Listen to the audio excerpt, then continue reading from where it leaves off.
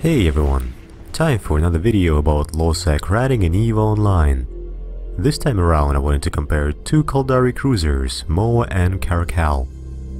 I previously showed you a fit for ratting in Caracal in low-sec, and since the MOA hull has been redesigned, I wanted to give that ship another try. The MOA fit that I settled on is very similar to the one that I showed for Caracal, with a few notable exceptions. Instead of the missiles, this ship uses hybrid weapons. I installed the burst Aerator and collision accelerator rigs to increase the damage and rate of fire of my 5 ion particle cannons. In the medium power slots I put the Afterburner, 2 shield hardeners and 2 shield extenders, while all the low power slots were filled with 4 magnetic field stabilizers to maximize the damage of my weapons. The main difference between this MOA fit and the Caracal fit that I showed before is the lack of the micro warp drive. Unfortunately, there's not enough power grid or CPU left over for the micro warp drive.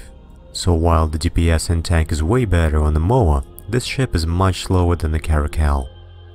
Aside from being a short-range ship, MOA offers superior tank and DPS compared to Caracal. Let's take a look how they compare to each other directly. With the current fit, MOA has 404 DPS compared to Caracal's 268.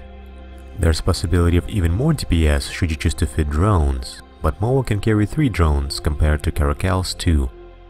MOA's tank is also stronger by about 6000 HP. That offers more shield buffer, which can come in quite handy when you're trying to get to the low orbit around your target. So overall, MOA is a much better ship for low-sec ratting, especially if you prefer short-range combat. Higher DPS will let you collect the bounties faster, and the slower ship's speed is negated by the increased tank.